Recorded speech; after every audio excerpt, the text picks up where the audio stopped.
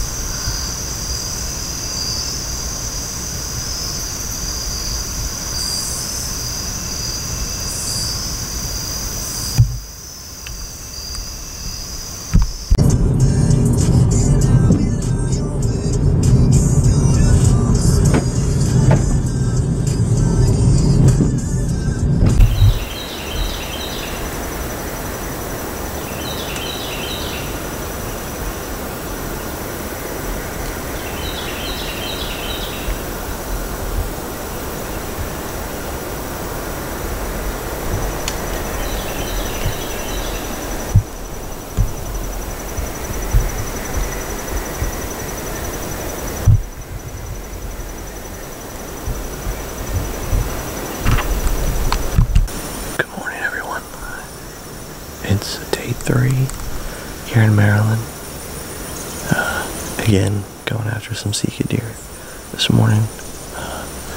Went to our first spot that we wanted to go to this morning, and unfortunately somebody beat us there. And yeah, I didn't really know where he set up, so I just backed out, went to a different piece. So thankfully I had enough time to get here. I haven't scouted this piece at all. I just saw all the maps. I came in here blind, set up, and on my walk in I saw a lot of trails, a lot of signs, so it's good.